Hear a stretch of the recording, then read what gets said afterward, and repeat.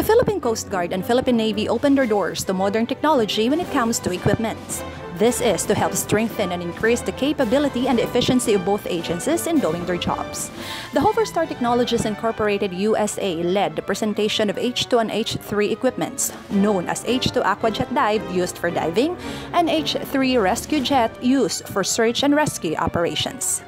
The reason why we come to the Philippines is because you have a lot of water here. Basically, there's a need.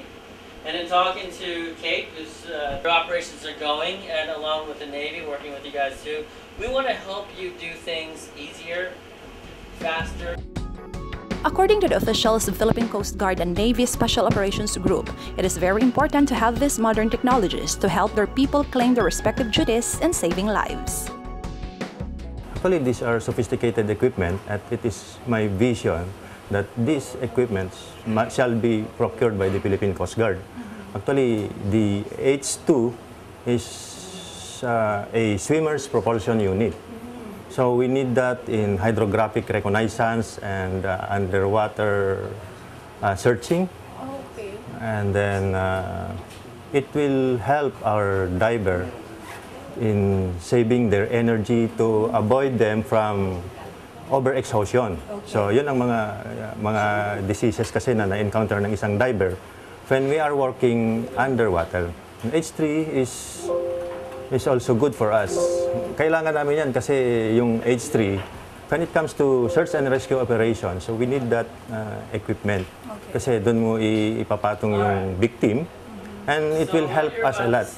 So with that, hindi na lalangoy yung mga rescuers natin. Well, actually, pretty amazing. Saka na-impress kami dun sa mga bagong produkto na ino-offer nila. Kasi when pag-uusapan yung mga diving equipment, yung nasa isip namin is yung mga conventional equipment like yung may tangke ka, tapos yung may breathing apparatus.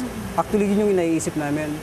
However, nung nag-start na mag-present yung natin, yung mga presenter, hindi ko akalain na yun pala yung mga ino-offer nila na product. So sabi ko, ni-imagine ko, kung magkakaroon kami ng ganitong product, tingin ko mas mapapataas yung namin, operational readiness ng unit namin, especially ng Special Operation Group ng Philippine Navy, which is the NAVSOG.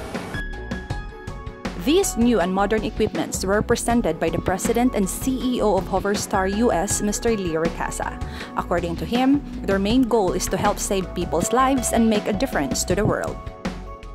Being that I am the stateside CEO for Hoverstar, my personal vision is to involve myself in as many corners of the world as possible, creating a new way of doing things in the water. We also have devices outside of the water, but a large part of our line in our 911 rescue series has been dedicated to water-driven personnel. So my personal hope and my personal ambition for my company is that we're able to expand beyond the realms of a typical one-track kind of behavior. So, but also having a sophisticated enough product to reach out to those levels of people and still appeal to the general public, which the Hoverstar H2 and H3 have. The presentation ended up on an actual demonstration. The Philippine Coast Guard and the Navy was given the opportunity to have a grasp of how H2 Aquajet works in the water.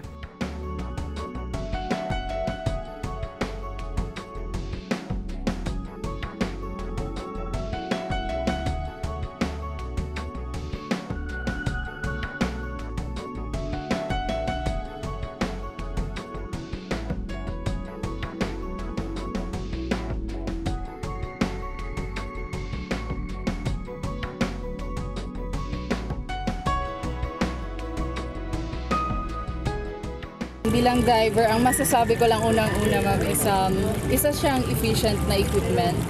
Kasi nga ang sabi ko din, bilang isang diver, since hindi natin natural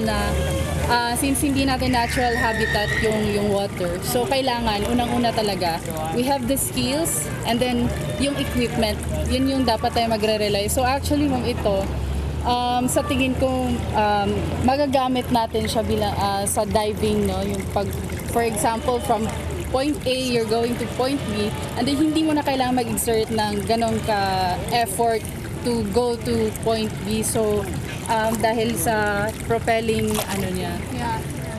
So, yes, ma'am. Do you think kailangan ng Coast Guard? Yes, ma'am, definitely. Kailangan siya ng Coast Guard. There's nothing like it.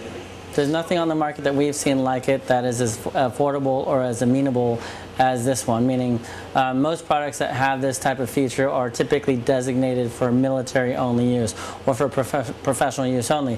This is the first product that we've seen that our company developed from the engineering standpoint, from the design standpoint, for all persons considering really a 16 and over is what we say, but having brought it to the Coast Guard and seeing the rainbow of opportunities and its applications, we discovered that this is more of a flexible device for anyone, and Coast Guard is taking advantage of that. Before the demo was given in the Philippine Coast Guard headquarters in Manila, Philippine Coast Guard in Tagbilaran, Bohol first tried the H2 Aquajet. For the PCG personnel in Tagbilaran, the experience they had with these modern technologies awakened their interest as divers. It's a 3-gear assembly. On his right side, if you look at the bottom of the H2, you have a gear trigger here. While your hand's engaged on the H2, 1, 2, and 3, and throttles. So you notice it's very convenient for your hands. You don't have to move any.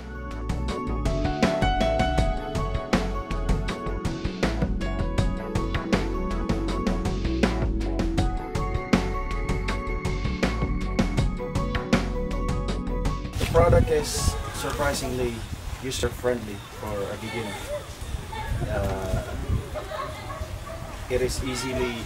You can easily maneuver it underwater, even if the engine is off, and it's almost weightless underwater.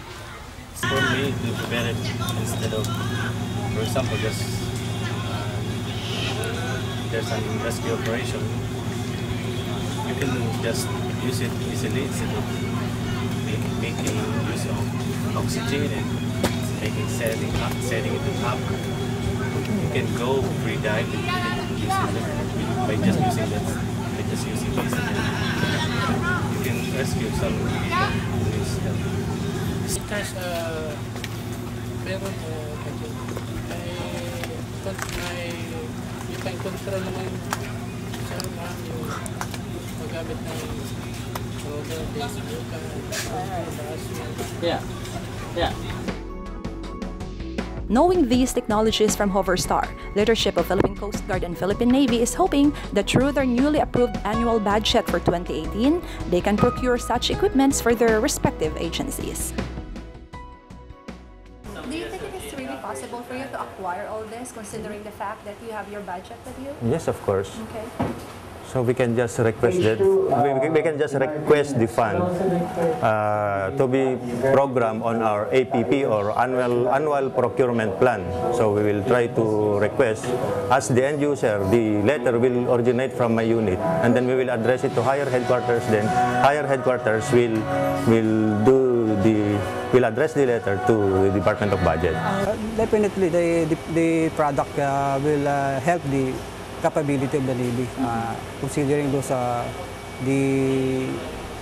the specs that the product can offer. So I believe that it can increase the effectivity and efficiency of the Philippine Navy. Jinky Baticados, IBC 13, Philippines.